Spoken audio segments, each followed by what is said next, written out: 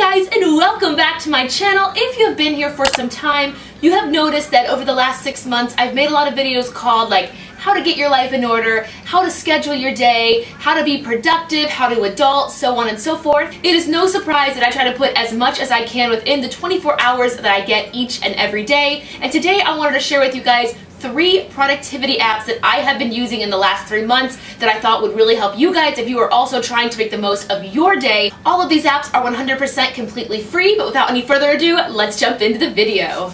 The first app is a money saving app, and what I love about this is I don't have to do anything but install it and set it up under my account. The app is called Earning, and what it does is it tracks all of your retail purchases. For example, if I go and buy a brand new sofa on Saturday for $1,000 and then in the next 2 weeks it goes on sale for $800, Earning will shoot out a claim to my credit card that I bought it from and the company I purchased it from. It basically does all the hard work of getting me that $200 refund that would take me weeks to get. Side note, you also know I just purchased a house, and I have to tell you the most expensive part of buying a house is furnishing it, and Earning makes me feel very comfortable if I go out and buy something. If it goes on sale in a couple weeks and I really don't want to wait, and I know I will have Earning there to back me up, if something goes on sale, it tracks everything.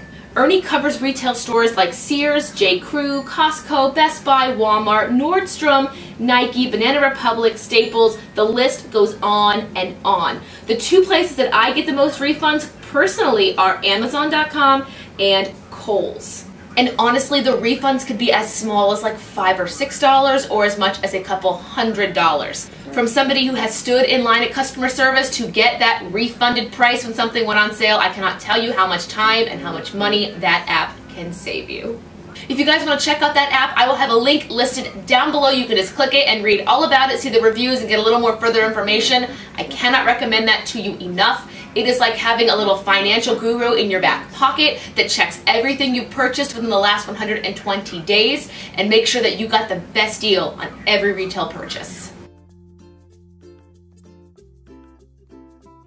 The next app I want to talk to you guys about is called Tide. Tide really helps me focus on one thing at a time. I like to multitask. I really used to pride myself that I could do 20 different things at once, but now I'm trying to shift my gears and really focus in on one thing at a time. What Tide does is it sets a timer for 25 minutes. It'll play different kinds of music in the background and you can choose whatever you want, and then when that 25 minutes is over, it will tell you to take a break for maybe 5 to 10 minutes, and then you go back and focus for another 25. For me, this helps me during my day job. If I have to write a report or get something ready or coordinate a meeting, I can just set the timer and go and focus. Or if I'm trying to make sure that I only spend so much time on my YouTube channel or working with clients or consulting, I will set that up, and when that timer goes off, I respect that it went off and I respect the fact that I am taking a break. Work-life balance achieved. Well, as close as you can get to real work-life balance. Again, if you want to check that app out, it is also available in the App Store. And lastly is my favorite project management app. It is called Do Ist.